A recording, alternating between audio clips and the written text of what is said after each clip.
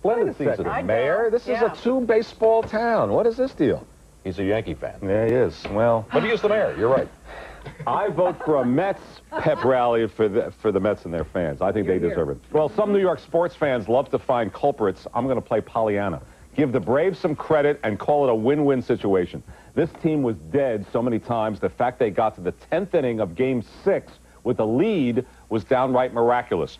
Sure, they dug the massive hole in the first inning. They looked to Al Leiter as the savior on 3 days rest, and he had another nightmare first inning. I feel like I let the team down in the sense that, you know, had it not been 5, if it's 4, if it's 3, you know, I mean, you start beating the hell out of your brain like that, you know, maybe it would have been the difference come, you know, the 7th inning.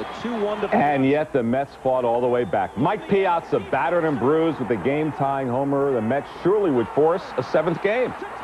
We didn't roll over or die, and played so hard the whole year, and it's unfortunate and very frustrating that it has to come down to, you know, this game tonight, but that's the way it goes. But the pitching let them down in the end. It's John Franco and Armando Benitez, and of course, Kenny Rogers couldn't stop the Braves from scoring. It all ends on a bases-loaded walk. Another improbable ending for a series that just about had it all. I can't reverse it. You know, I can't go back there and try and get a do-over or anything, but it just didn't happen. Not for lack of effort ever. It's never that. Just couldn't get the ball where I wanted to on that pitch. It took me 16 years to get here and to get so close. It's hard, but you know, life goes on, and hopefully next year we'll be celebrating. Well, I had a view from the photographer's booth for the 10th and 11th innings. That's right, virtually in the dugout. That's where this shot was taken from the moment it ended. The Mets consoling each other as this incredible ride was finally over. 19 days into a month that they very nearly didn't have it all. I don't know what I'm feeling. I'm just kind of numb right now, and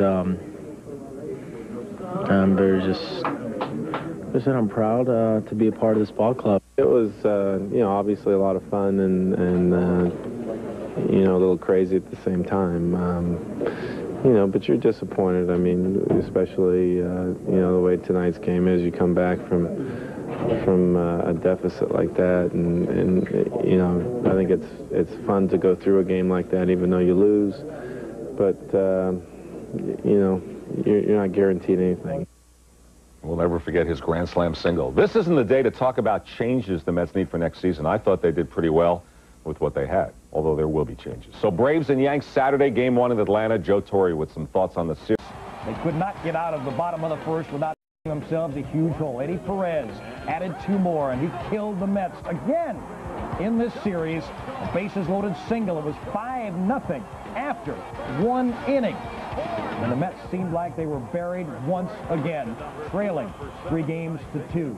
They rose back from the dead, though, back within 7-3, and then eventually Piazza in the 7th, a 2-run home run, his first of the series, and the Mets had tied it at 7 apiece. And we go to the top of the 8th inning. It's 8-8, first and third, and 1 down after the teams exchanged runs in the 8th inning.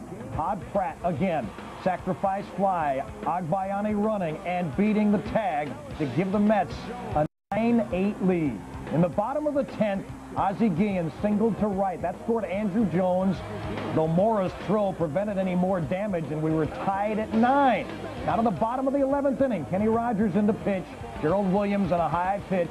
Up in the strike zone, doubles into the left field corner. Brett Boone, an excuse-me sacrifice, moves him to third. That set up the final sequence. 2 intentional walks, and then the bases-loaded walk, which ended the Mets season on a 3-2 pitch to Andrew Jones, and the agony and disappointment on the face of Bobby Valentine. Let's not say that everything was perfect, and let's not say that everybody did the right thing, but the majority ruled here, and the majority was made up of excellent guys and excellent baseball players, and I'm very, very proud of that group. I think everybody in this room should be proud of the way we played the last 2.5, 3 weeks when everybody counted us out. We can't.